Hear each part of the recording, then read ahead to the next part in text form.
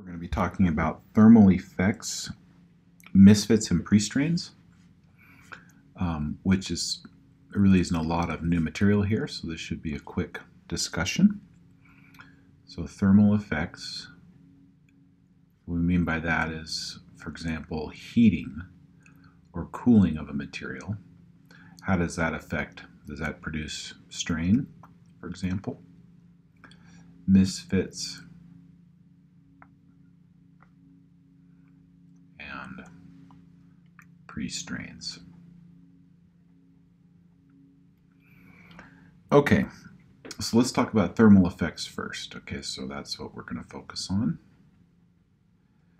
Thermal effects. How does a change in temperature affect strain? So we're going to say that the strain coming from a change in temperature T is equal to some material constant alpha times the change in temperature. Okay. This is a material parameter that's measured experimentally. It's often called the coefficient of thermal expansion. The coefficient of thermal expansion. And again, it's going to be different for every material. So you can see that the strain, so the units of alpha are going to be 1 over T because it's multiplied by a unit of time, and then this is dimensionless again. Okay, so this is a very simple relationship that you can just simply add on to the mechanical strain. So if you want to know the stress produced by temperature, it's just E times epsilon T. Okay, and if you want to know the elongation produced by a change in temperature, it's just epsilon T times the length of a bar, for example. Okay, so let's just do a simple example. Now, say we have 2 bars. Okay, one is length A. Okay, and then we have another one. It's length S. Okay, this here is going to be made out of aluminum. It's an aluminum pipe. So it has some coefficient of thermal expansion, which we'll denote by alpha A. And then this is going to be steel. So it's going to have a coefficient of thermal expansion alpha S. The question we want to answer is at what temperature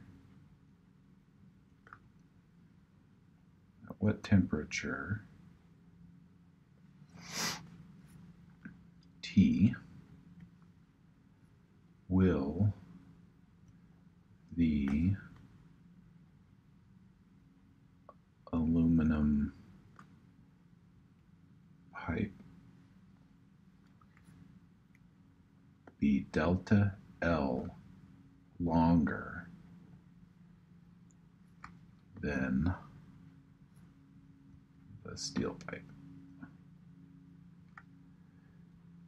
Okay, so the steel pipe starts out longer than the aluminum pipe, but the coefficient of thermal expansion for aluminum is greater than steel, and so as it's heated up, the straining will grow in length faster than this. The aluminum will grow in length faster than the steel, and eventually they will reach the same length, and the aluminum will get longer. We want to know when does that, at what temperature will they be the same length? Okay. Okay. So a picture we can draw here is, let's say we have our aluminum bar. All right, its original length, let's say this is the original length LA. And then this is going to be some elongation, delta A. Okay.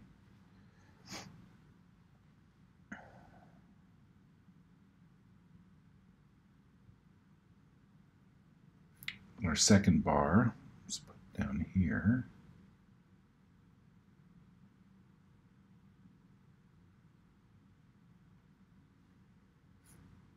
Here we've got, let's say, LS, delta S, and then delta L. Okay, so they start out at the lengths LA and LS, and then we heat them up. The aluminum grows and the steel grows, and then we're trying to figure out what happens when the aluminum overtakes the steel.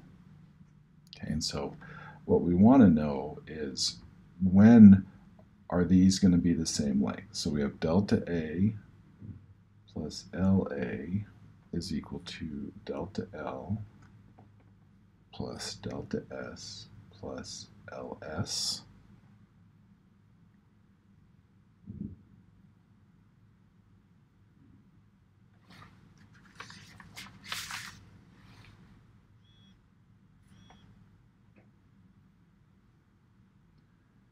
All right, then we can simply plug in the effect of the thermal expansion for delta A and delta S, giving us alpha A delta T LA plus LA is equal to delta L plus alpha S delta T